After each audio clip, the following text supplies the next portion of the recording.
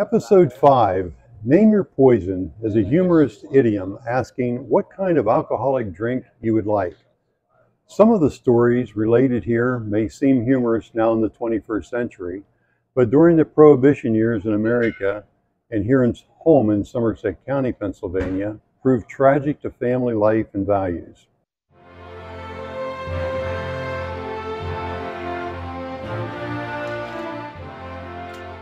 Oh, hello! Welcome to Tales of the Alleghenies. I'm your host, Richard Sturtz.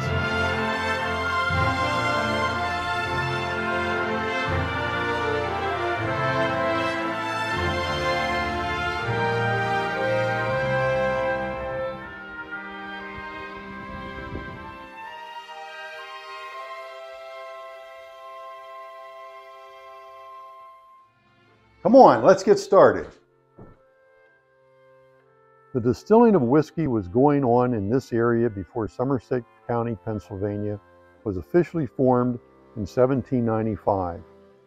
As settlers began clearing enough land to raise crops of grain, farmers were creating this beverage for cash.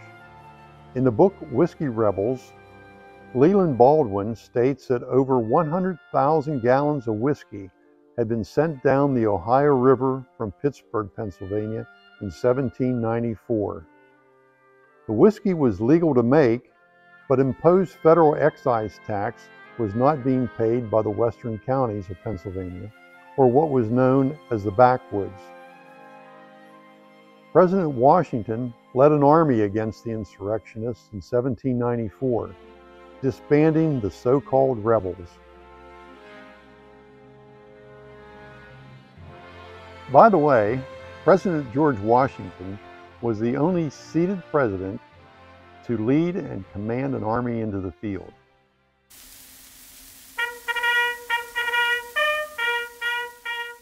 World War I ended November 1918. With the terrible loss of life, struggles, and hardships, Americans were ready for change, and change it was.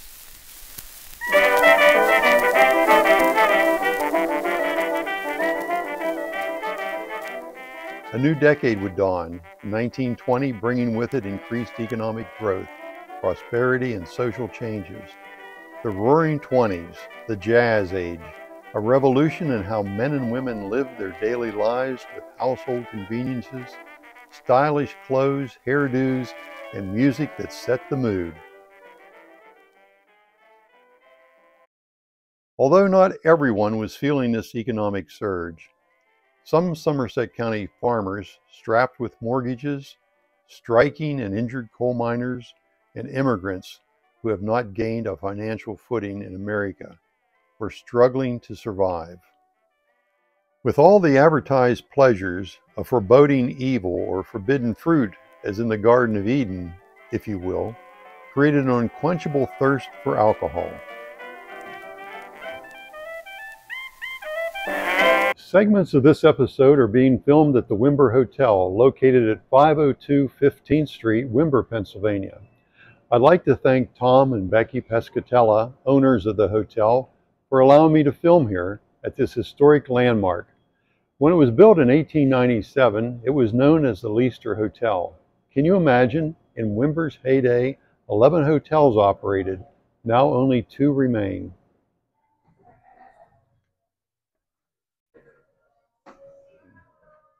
Prohibition, a term used long before the American Civil War by some dry or alcohol-free states of the Union. To make Prohibition a political issue, a Prohibition Party was created way back in 1869. Organizations such as the Women's Christian Temperance Union and the Anti-Saloon League gained momentum during World War I due to the Food Control Bill that also prohibited the manufacturing of distilled liquor, beer, and wine. On July 1st, 1919, under the Wartime Act, no saloon in America could operate legally after that date. Legal or not, illicit saloons were in every town known as speakeasies.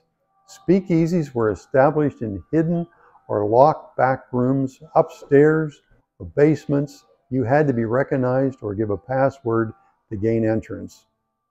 Congress in 1917 created the 18th Amendment to the Constitution that would make the entire country dry, but did not go into effect until January 1920. It was defined and enforced by the Volstead Act. An intoxicating beverage was anything that had a content of 1/2 of 1% alcohol per volume. Enforcement was by the Commissioner of Internal Revenue of the Treasury Department, and by 1930, responsibilities were transferred to the Department of Justice. Moonshining was a term that came from distilling whiskey under the cover of darkness or the shine of the moon, so the evaporating steam would not be detected. I'm at the Tall Pines Distillery in Salisbury, Pennsylvania, Somerset County, where I thought you might find it interesting to see how whiskey is made legally today. I believe then you will have a better understanding how bootleggers created what they called hooch, rot gut, firewater, white lightning, Mountain Dew, and their favorite term, moonshine.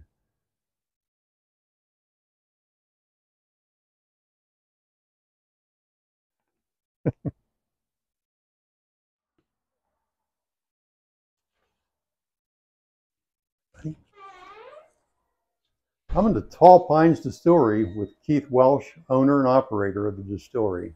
Hi, Keith. Hi, Richard. Nice to meet you. Thanks for having us. Thanks for coming. So we have our own little secret area to get into the distillery. And our shelf opens up into the door. Isn't that amazing? Wow. That is great. You can sort of smell the... Yeah, you can smell it. Well, we do 8 different mash bills. Whiskeys have to be strictly grain, no sugar at all. Moonshine can really be grain, sugar, anything you can derive sugar from. So you can use fruits, vegetables, anything like that in the grain.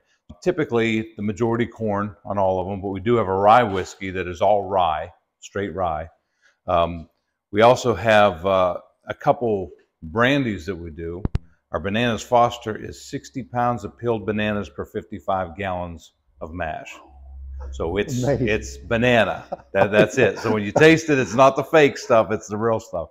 Our peach is 2 bushels of peaches per 55-gallon batch. It's really, you know, you're getting the natural flavors of it. Wine has been fermented, and we distill that. So that's a black and blue. We make our own rum using blackstrap molasses and brown sugar. So yeah, we have a wide variety of stuff. So you can see some of the grains here. Our corn, we use malted grains. Over here, we've got some of our malted grains there too. And sugar. You see the barrels in here too. So we actually have, all of these are filled with bourbon right now, aging. You are aging. Yeah.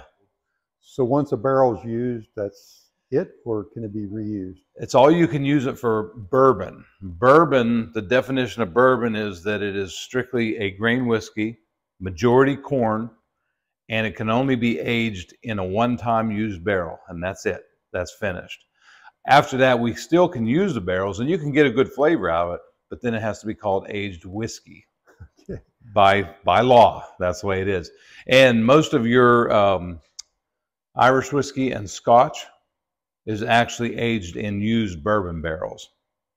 So it meets the specifications for that. But for bourbon, it's very strict of meeting those specifications. That is an American thing. That's the American bourbon, and that's the way it is. So they're really strict about that. Because moonshine is an unaged whiskey. Right. Can be flavored or whatever. Typically, it doesn't take long to manufacture. Now, some of ours, we do have a pine sap. That's our signature drink. It's cinnamon and vanilla. And that cinnamon and vanilla does age. That's about a 2-week aging process that we do with that.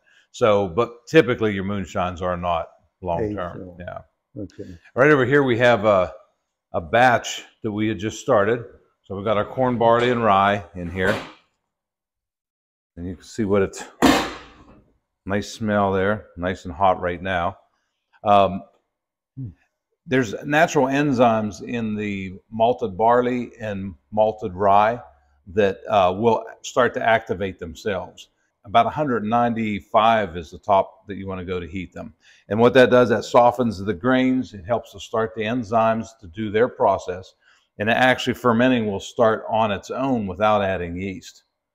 And then after it cools down, then we'll add our yeast and then it'll really ferment. Okay. Typically, a batch this size is 7 to 10 days. You'll get full fermentation. And how many gallons of liquid? This will be usable liquid. We'll end up with about 250 gallons. The grain then we put into hoppers and we'll send it off to a local farm, a beef farm. Okay. So there is a bypass protein that is given off of distilled grains that will increase milk production in dairy animals up to 20%. Wow. It does have its advantages. Yeah, it's probably quite tasty to the livestock. Yeah, they like it. Yeah. You got to watch, make sure they're 21. That's good. Once the mash is separated, we will have a pump. It will direct it through and transfer everything through an 1.5-inch stainless steel line that will go into the stills. Yep, so we'll head over here to the stills and take a look at that. So these are the stills. This is what we used, and it's running right now. You can see it's actually running in there. This is the one we used for 2.5 years. That is only a 60-gallon. 60-gallon still. And this will do 240. Yeah. Now these are stainless steel, or are they copper lined, or? Stainless steel with copper domes. Okay. Yeah, copper domes and copper pipe. And why is that? Well, the copper actually, all the old distillers used copper as much as they could because it has a neutralizing effect on all of the contaminants and chemicals that are in mash that's produced through the heating. Okay. So it helps to neutralize that, helps to smooth out the moonshine. Okay. And it does have its advantages. So you're on the far left is the still. That would be your pot or your still. The middle piece is a thump keg, and the right piece on the far right is the condenser. Inside of that condenser is a coil of copper pipe. They would call that the worm. And the cold water would go into it, and then the alcohol would run through that copper pipe as it condensed, as it cooled down, then it would liquefy.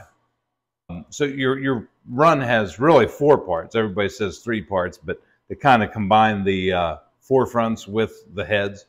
But the forefronts, that's where you get your acetone. Smells like fingernail polish remover in that. So we take that off, and that's about 1 quart of real strong stuff that we have. And we'll use it to clean with or whatever. It's good for that.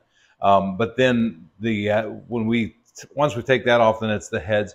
Still has a little bit of a funky smell and taste, but it could be 180 proof, 185 proof.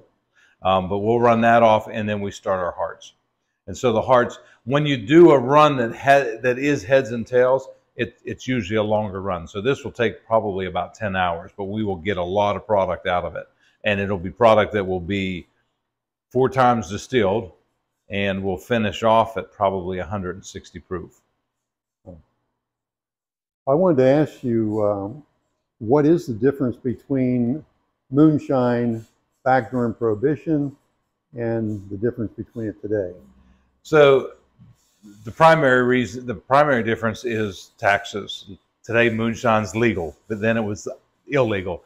Moonshine became recognized as a spirit by the federal government in 2007. And when they did that, that made it that you could make moonshine based on moonshine recipes and call it a moonshine. Before, that was just an illegal product. But some of the biggest things is that being legal now, we're required to meet certain health standards. The old-time moonshiners, they'd be out in the woods. I mean, it wasn't necessarily the cleanest thing that they would do. The products that they had weren't always the best. I mean, you'll see in these new stills, these are 99.9% pure red copper. Some of the other stuff that they had was not, but the copper itself wasn't the problem. It was the solder. Solder was a lead solder. Okay. And so if they were making their product, they had a lot of lead in it. And sometimes, in order to save money, they would use old radiators as condensers. Oh my. Well, there's glycol in there, there's lead solder in there, and that's what they would use. And so that would make it very dangerous. And that was the problem. Doing everything this way, it meets all the standards and specs. So that's when you see some people becoming blinded by alcohol and all kinds of other. Right. It was more because of the process that it was. It wasn't the liquid itself. It was just knowing what to do with it. Okay. The first part of the run is the dangerous part, and that's what they need to watch. But some of these guys, they were all about making money, and they just mix everything together, and then it would compromise it. You don't have far to the outhouse. So this is, everybody says, what is that? I said, that's how it all starts. Okay. They hid their moonshine stuff in here. So this actually, that's still there, was one from an Italian immigrant in Fayette County. And he would use that to make grappa. So he brought his wine with him. Of course, at That's that time, plum? Is that with the plum? no, that was just wine. So that was a grape. That would have been a brandy, but they called grappa. This one down here, this still was from a Bulgarian immigrant that moved into Johnstown to work in the steel mills. Now they were the ones that had the plum brandy. Bulgaria, Hungary, Poland, those countries had a lot of plums, so they made plum brandy, and that was called Slivovitz. And this is the still he brought with him. And copper is the star of the show.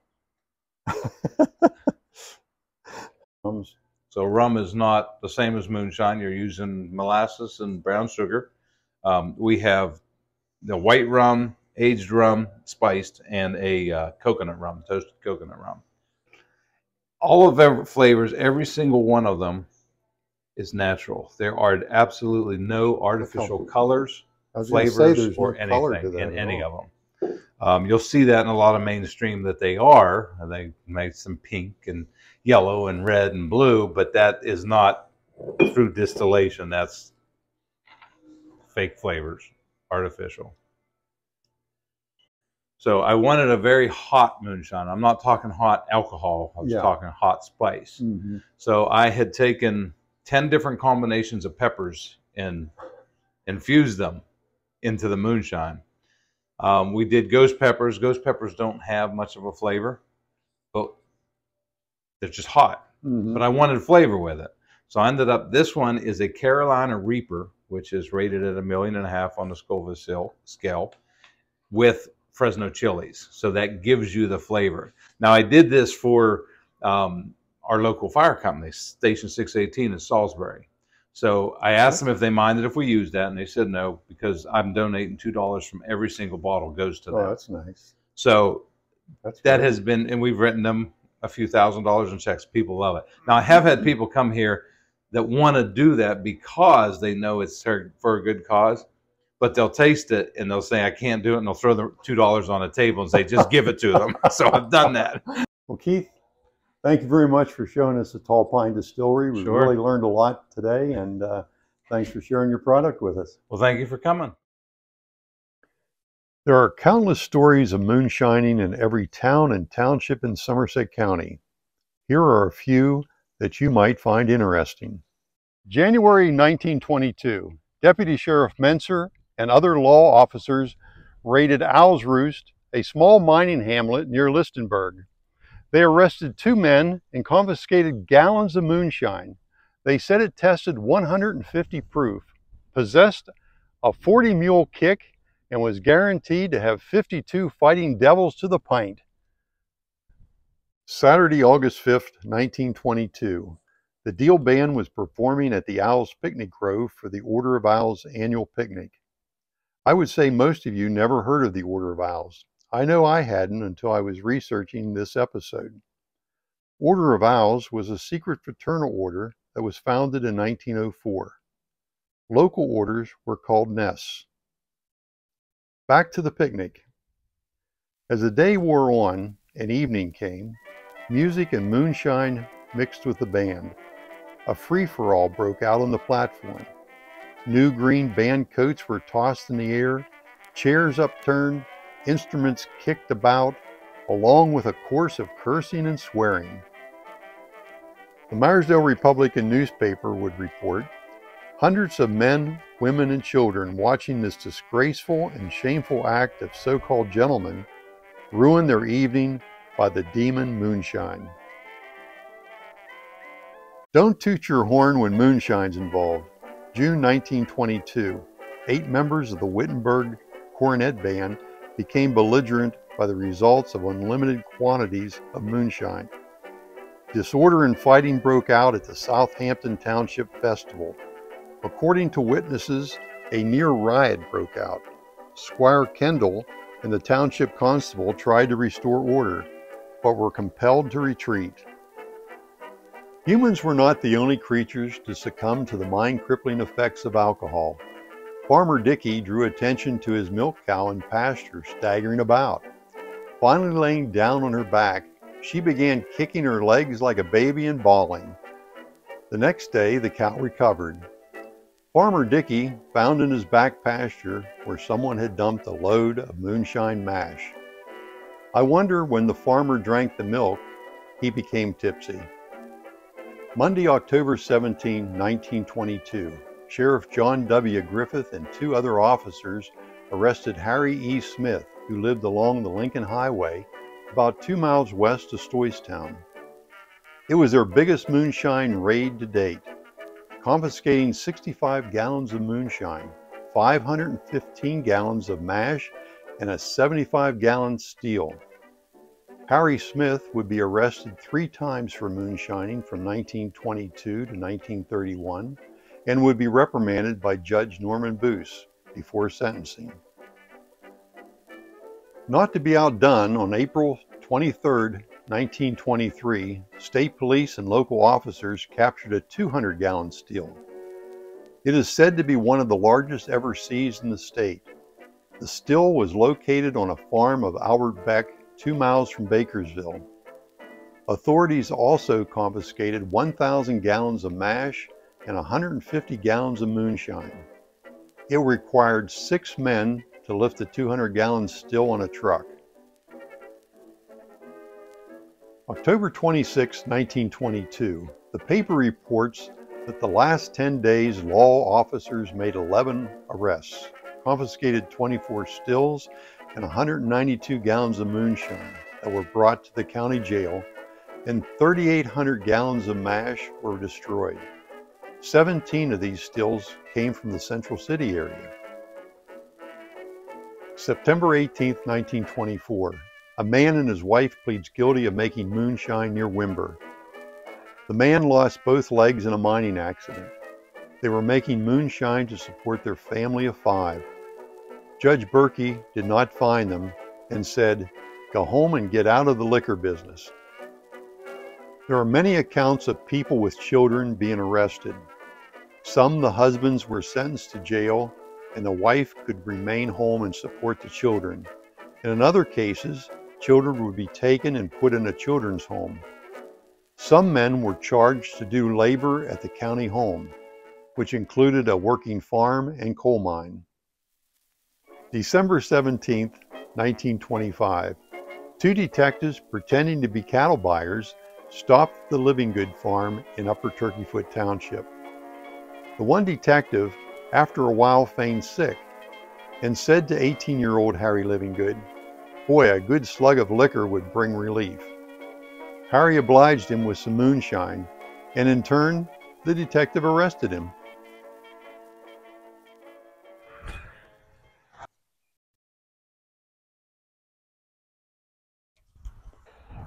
I'm standing in the old Freedom's Lutheran Cemetery.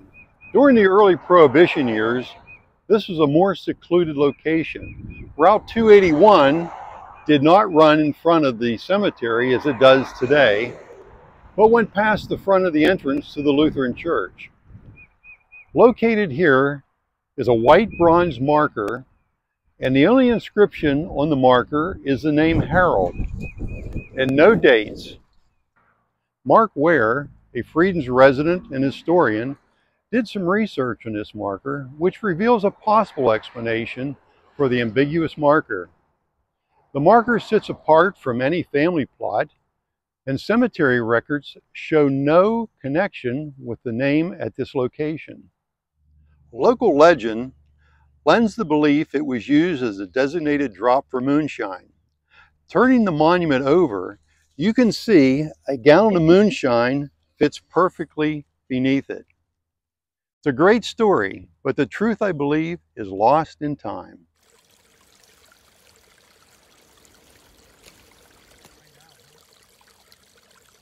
In the 1920s, George Kimmel, a local Somerset County surveyor, was surveying land in the upper gorge of the Stony Creek River when he came upon a pipeline taking water from a spring down into the rhododendron. Exploring further, he found what he thought he would find, a moonshine still. The owner of the still was Harvey Sylvester Mossdollar, who owned a large tract of land adjacent to the spring. Here you can still see the pipes that are nearly 100 years old that fed the still. Harry Kimmel, also a surveyor and the son of George, showed me these pipes many years ago.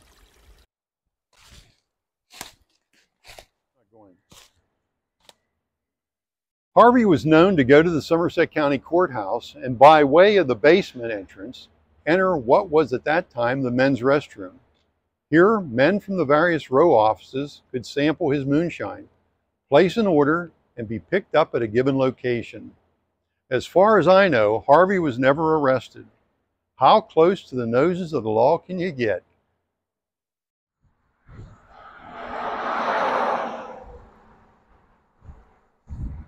Harvey would also park his produce wagon here at the end of Refner Road and present-day Route 281 north of Friedens, Pennsylvania. Beneath his cornucopia of produce lay a hidden supply of moonshine for knowing customers. What they called the noble experiment, by removing alcohol from society, would reduce crime and social problems. It only created more crime and a larger tax burden for government with increased law enforcement, court, and prison costs. The stock market crash of 1929 and the Great Depression eyed a tax revenue to be gained and the creation of new jobs by legalizing alcohol. By December 1933, the 21st Amendment repealed the 18th Amendment, ending prohibition of alcohol in the United States, although some states and local governments remained dry. In 1933, with the end of Prohibition nearing, Carlton France of Pittsburgh, Pennsylvania purchased an old distillery located in Brothers Valley Township, Somerset County, Pennsylvania, located along Route 160 south of Berlin, Pennsylvania. I'm standing in front of one of a few remaining buildings of approximately 15 structures that once made up the France Distillery complex. The distillery was the first to legally produce various kinds of whiskey since Prohibition in Somerset County. Since after the United States entered World War II, the France Distillery was producing all of its alcohol for the government war needs. By the end of 1942, the distillery was producing 1,800 gallons of alcohol every 24 hours, 7 days a week. The France Distillery was the largest distillery ever to be built in Somerset County. I barely scratched the surface on my coverage of Prohibition in Somerset County, Pennsylvania. As you can see, they were alluring but yet provocative years of our history. I like a saying that was written in 1923 and may have been written by a florist. Say it with moonshine. The flowers will come later.